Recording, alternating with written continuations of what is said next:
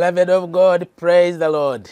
God is always good as by his nature. We thank God for every chance. And so let us thank him by word of prayer. Father God, we appreciate that you give us every opportunity, every day, every moment, every evening, every night, every moment that you give us to still breathe, to appreciate you for the gift of life. Thank you that we have remained God in the midst of whatever it is. But thank you for giving us this chance.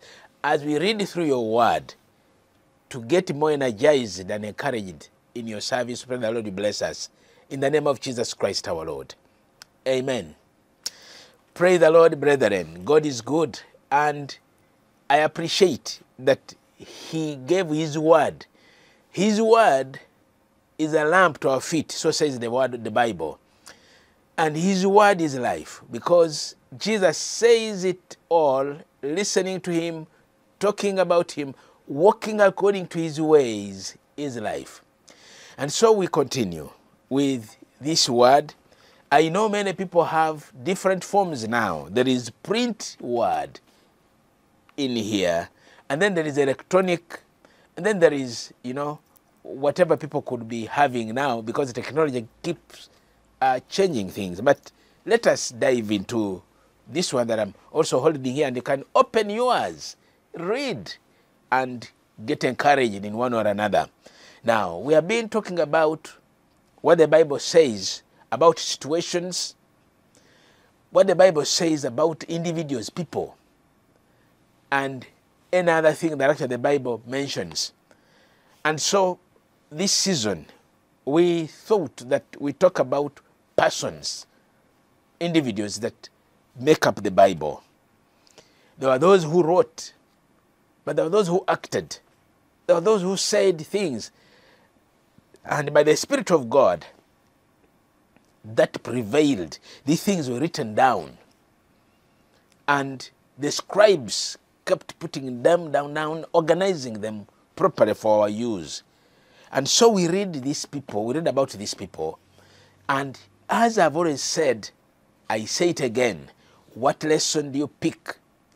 For me, my desire is, as you walk around the world, around the earth, in your village, in your locality, in wherever you are, what is it that you do that pleases God above all? Because the Bible says, love the Lord your God with all your heart, with all your mind, with all your soul. Within you, love God. Now, the Bible says actually love God, then love your neighbor as you love yourself. And meaning that actually people can also give testimony about you. Now, the things that we read about these people were the things that they said, there were things that they acted, the people were able to see and heard. And so, written down, and we read about them, we speak about them to help us modify ourselves. Praise the Lord. That actually these personalities enable us for our own modification as you go about with your work in whichever capacity that you are. Because do we talk about children? There are children here. Do we talk about the youth? Yes, there are the youths here. Do we talk about women? There are women here. Do we talk about men? There are men here. Do we talk about leaders, political leaders? There are kings, there are, all of them are here. And whoever did good is here. Whoever did bad is also here. All is for the lessons. Do we talk about religious leaders, prophets, priests, evangelists, name them, they are here. Do we talk about false prophets today? Do we talk about genuine people that speak about the word of God today? These examples are here. Now, this Bible is a sea that you can't finish, because everything, is it about nature? Is it about human beings? Is it about space? Is it about what? Everything's there. So now, friends, we'll talk about these people, because there's a lot that they will learn from them. Now, I wanted to give that hint because everything that we read about, that we see happening in the world, actually we have lessons that we pick now. The person that we are now continuing with here, having mentioned all those very many things, is a person hidden also, obscure, but is hidden in the book of Job. Now, Job had 3 friends. Job had a wife. You know, first of all, Job himself, his wife, his 3 friends, and we're talking about all of them. And there is the lessons that we picked from them. Now, here comes this other one, also obscure, so to say, but it's called Elihu. Now, the pronunciation differs. Some people call him Elihu, some people call him Elihu, some people call him Elihu, but it's a name. And he starts his journey from Job chapter 32. Job 32, this is where we begin this person. And I just want to read, to set basis for us, a basis for us, we are going to read some verses here. Job 32. And the Bible says that Elihu in anger rebukes Job. And he says, then these 3 men ceased answering Job because he was righteous in his own eyes. But the anger of Elihu, the son of Barachel, the Buzite, of the family of Ram, burned against Job. His anger burned because he justified himself before God. And in verse 3 he says, and his anger burned against his 3 friends because they had found no answer and yet had condemned Job. Now Elihu had waited to speak to Job because they were years older than he. And there is a point there, years older than he. Now verse 5, and when Elihu saw that there was no answer in the mouth of these 3 men, his anger burned. So Elihu, the son of Barachel, the Buzite, spoke out and said, I am young in years, and you are old. Therefore I was shy and afraid to tell you what I think. I thought age should speak. And increased years should teach wisdom, but it is a spirit in man, and the breath of the Almighty gives them understanding.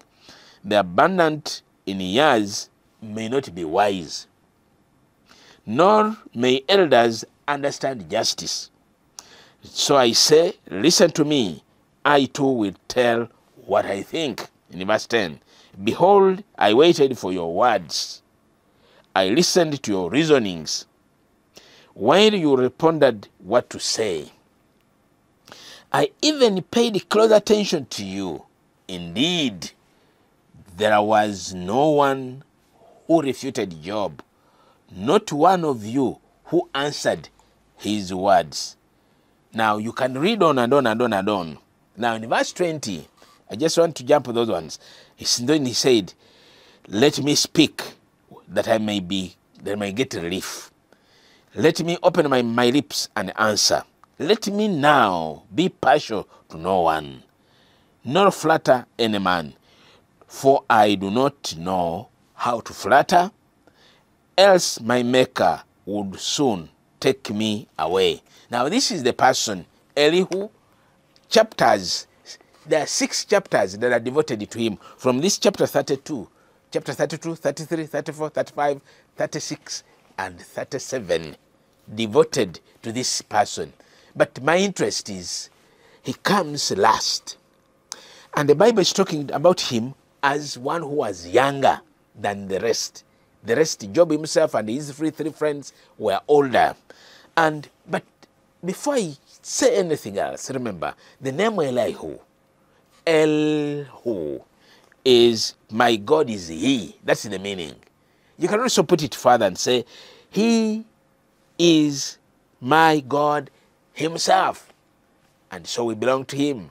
So the name Elihu is, he is my God himself. Nobody else but he himself. Now he speaks coming later after the 3 Job himself, the 3 friends, Bildad, Zohar, and the other one, Eliphaz, they have spoken. And his wife had also spoken at some moment. Now this young man comes into picture and he gives his opinion. You already know this entire story. You keep reading. If you don't know, you get back and read. Now, he's one of the characters that come here, following what the other friends had said. He followed the interaction, and some writers have called him a bystander. He was listening, praise the Lord. And I like the way he did it.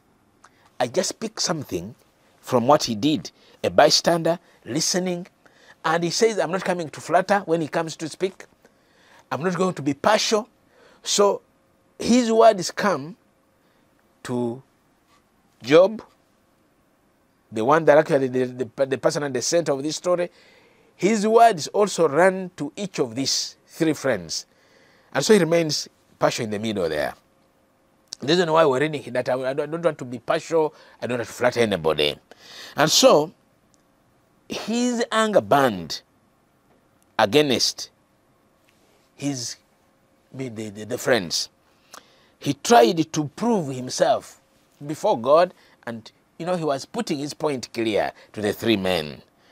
And he also he exercised restraint, but he also spoke words that reprimanded Job, because his idea was none of them was answering each other, that there was things that they were speaking and maybe they were adding insult to injury.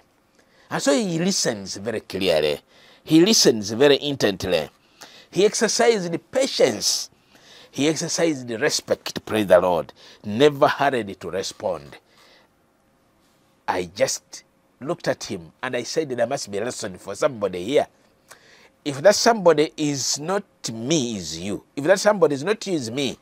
Listening, being patient, and being respectful. I picked this for those that are younger in age. And the Bible encourages us in speaking. And I will give that verse at one moment. Being patient with what you have, and you're also burning with a suggestion. Elihu gives a yardstick here, so that his point comes clear and singled out at the right moment, at the right time, and spoken by the right person. So he speaks in these chapters, and remember that after he has spoken in the 7 chapters that I've mentioned, finally God, the one that comes in chapter, the next chapters, he winds up the discussion, he winds up the conversation, he winds up the theological debate, and now God faces Job as a person. And there is a lesson there, friends, that actually we may have people speak very many things, but when God interfaces with you, it's by you. Praise the Lord. That he never, God was speaking to each of these individually. And so we may involve ourselves in the debate, we may involve ourselves in, theological conversations, but when it came to Job to answer questions, he was by himself. And so the reason why, as we involve in the theological debates, pastors, bishops, speaking big, and they are so flamboyant in their speeches and things like that. But listen, when time comes, God comes us down, praise the Lord. And Job, his reasonings, his debates, his three friends, debates and things like that, when God spoke, he one-on-one, praise the Lord. So let us take time and think through what this man went through and what this young man brought about. Now, some few lessons I've already started giving them anyway. But we discover that God uses people. God does not use trees. God does not use stones. God does not use, but he uses, he can use situations, even animals and things like that, but God can use anybody. Now this young man comes up and he's used by God, younger in age, just like God used some other younger people. Let me mention some younger people in the Old Testament. I just want to mention two anyway. One is a child, Samuel, young in age, but God used him, and sanity, as a prophet returned, sanity returned because he was a prophet of God. And another young person who claims he's young, he doesn't know how to speak. You know him, Jeremiah. And now this younger person among the elders, Job an elder, the 3 men, his friends an elder. And so we want to mention, dear friends, that God can use you. You may be younger, but God can use you. I've said this before, I say it again. And we also discover that actually from Elihu, he points to the right direction. He points his conversation, God direction, God way. And the reason why he humbled himself first to sieve the words, so that he could be able to speak sense. And I want to ask anybody that before you speak, think through and speak sense. Elihu spoke sense, and immediately his presentation was done. God spoke. Praise the Lord. And so, even when he shot at Job, who needed to be confronted other than being lectured to, he was actually bringing out facts. He had looked, he listened, and God gave him the words. And he had waited for the right time to come. So sometimes we hurry with the words. But I just want to encourage us that take time, think about what I'm going to say, ask yourself a few questions, and I've been helped that not in every situation that actually should come fast, but sometimes you need to wait, to hold your time, and for relevance's sake, to be relevant, praise the Lord. For relevance's sake, so actually you come timely, and God uses you at that time. And I thank God that actually I'm learning something from this young man, Elihu. And he waited to speak. Remember that he was handling elders. And when you are with elders, may God give you wisdom. God gave Elihu wisdom. And just like we read in 1 Timothy chapter 5, verses 1 and 2, 1 Timothy, there is something that actually Paul counsels Timothy when he is interfacing, when he is with the elders. Paul tells Timothy something here. 1 Timothy chapter 5, which verses 1 and 2, he says, counsel to the young people, do not sharply rebuke an older man, but rather appeal to him as a father, to the younger men as your brothers, the older women as your mothers, and the younger women as sisters in all purity. In all purity, praise the Lord. Now here there is something that actually I learned, that actually Elihu speaking among the elders, he had something that actually maybe as these things were being compiled, they could have actually, with one or another, they could have informed Paul in his writing to the younger Timothy here. And so, even when he was angry, even when he burned with anger, he directed it to the right people at the right time, but he had kept his patience and he exercised respect. So to say, situations, people might be in a situation and it's confused. You can't explain what it is, but it needs to be sorted out. Listen to me, that Elihu comes as the corrector of the discussion that had been on. And I pray that God makes something in your life, that in one or another you become the corrector of something that has been on, but it needs a solution. That's something that can pull God down, and not just pulling him down, but enable to give way, that God speaks in a situation. Job's situation, after the 3 men had spoken, Elihu speaks, and what follows is God speaks thereafter. His presence comes into picture. So may God, who used Elihu, use you in whichever situation. And so actually something, it creates a difference in the lives of people. And so this young man, young as he was, he actually broke the ice he became the corrector of things. And so, one other thing that actually you discover is that in the midst of reprimand, Elihu proves himself to be, he's a friend. You know, there is rebuke with friendship, rebuke with love. But when you do it with anger and, spoil things, it may not be helpful at all. He gave friendly rebukes to Job. He showed empathy and sincerity. You know, in one of these days, it becomes a rare ingredient, rebuking with love, rebuking with care.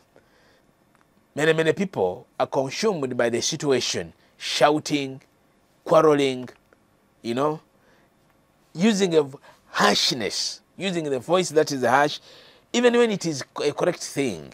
I've picked a lesson, friends, that actually there's something here that we need to rebuke with sobriety. Being sober, which is very difficult indeed, I acknowledge, very, very difficult. But this young man shows us something here. Being friendly, rebuke friendly, but not harshness, not piercing to kill, but correcting an error. So the reason why I picked about him is because eventually he brought about repentance on the side of Job. You know, when God started speaking, and after he finished and God started speaking, Job had to fall down in ashes and repent. Chapter 38, when God spoke to Job, and he asks him to, a few questions, and Job shakes, Job quakes, and it was a build-up of the story, and Elihu comes towards the climax of it. And so, friends, I pick it from there that there could be words of correction mingled with love, mingled with care, and that could bring about a difference. We are administrators, we are parents, we are sons and daughters, but Elihu gives us something to take home. So Elihu was concerned, that actually spoke for God's position, and I just want to urge us to spend time, know what God's mind is. And you cannot only know God's mind by reading God's word. Take time into God's word.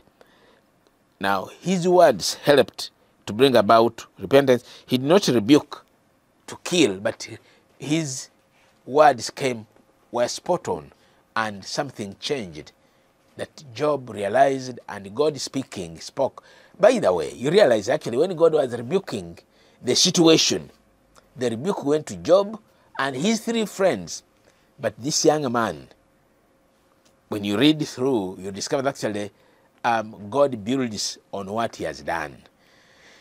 Now, may God use you, like he used Elihu, to change, to be the corrector of any situation that is. Now, finally, as a young person, Elihu spoke. And in our situation, in our generations, in church, permit young people also speak. But they must speak sense. Praise the Lord. Elihu spoke, but he spoke sense. Now, young people, we permit, let young people speak. Let give young people space. And we praise God that actually young people are on the platform. They are doing great things in the country. They are doing great things in the church. But also, because of the energy, because of the wrong motives, there are young people who do wrong things. But we encourage the good that is in us to do better. And so Job was silent after, when Elihu was speaking, the silence there, and God picks up from there. Friends, pray the Lord. They're actually the young people, the young person there. So there can be wisdom in both the young and the old. Now, Elihu puts it here, the young and the old. Now, there can be wisdom. There are some people who rebuke young people that, what do they know also? They chase them away. But sometimes there can come words, God-directed. And so I just want to encourage the young and the old to flow together. Like in this story, we have the old and the young, Elihu, and the female, the woman also comes in there. I mean to flow together, pray the Lord, and give glory to God. And so in 1 Timothy, again, this is where Paul urges Timothy not to let anyone look down upon him because he was young. But Paul encourages the young Timothy to set a good example. And so I just want to urge all young people everywhere to set a good example. Please set a good example. Be exemplary. And in Ephesians 6, 1-4, talks about children, obey your parents. And from this commandment, number 5, is a blessing. Friends, Elihu, if there's anything I have learned something from this young man, will you pick something that actually your debate will be a reasonable debate, your life will be reasonable life that will bring sanity in the society, that will bring order in society, that will bring correction in society, that will bring sobriety in society. Wherever you are, young or old, we learn something from here, and may Elihu's life and speech and conversation and interaction and presence create some difference in the midst of whatever it is. So may God help you, may God help me, that my presence, your presence, wherever it is, that actually there will be something channeled towards order, towards correction, towards repentance, towards orderliness. In the name of God the Father, and of the Son, and of the Holy Spirit. Amen.